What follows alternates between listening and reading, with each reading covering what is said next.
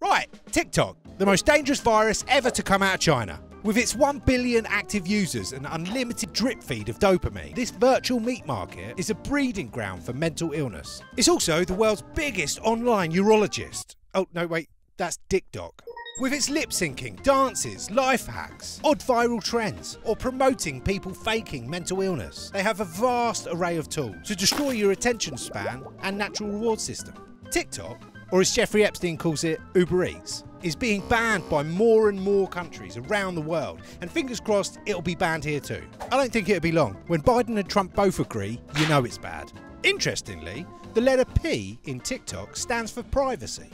Some of the data that they collect includes messages you send, apps you use, sites you visit, your location data, search history, keystrokes, and it's all stored. If you didn't know by now, TikTok is run in conjunction with the Chinese government and legally required to give them all their information. And you know why it's called TikTok, don't you?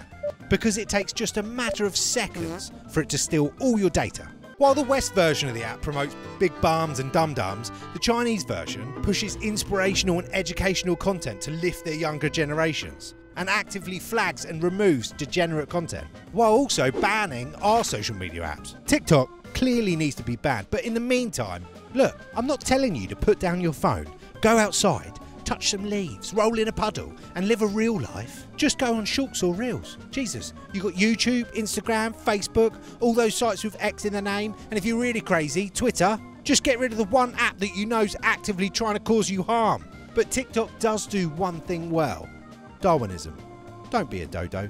Anyway, this was great. Give us a little subby up. I'll see you next time.